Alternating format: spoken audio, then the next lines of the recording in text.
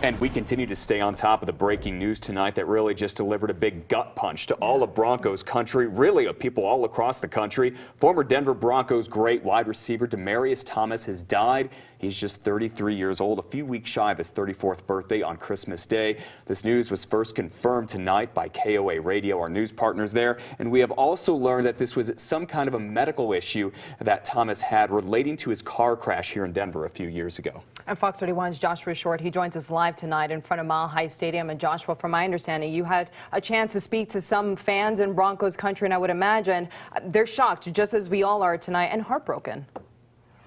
Yeah, exactly, Erica. Devastating developments tonight. In fact, when we spoke to some of those fans, they were shocked to hear that news. They say that he was one of the greatest players of all time. And we're seeing the same thing. We're seeing all these tributes poured in on Twitter, on Facebook, on all of the social media outlets out there. It seems like so many people love this guy. So many people loved him on the field and off. And it's somewhat surreal just to be standing yards away from Empower Field, where he made his legacy, as you've been talking about throughout the night, both Matt and Erica. I want to go to some sound that we had just moments ago. We spoke with the fan. He was in disbelief. I mean, it's shocking. I had no idea that this would take place. It's devastating for the team. Yeah, it is very devastating for so many people involved in this. Obviously, we're going to continue to follow these developments.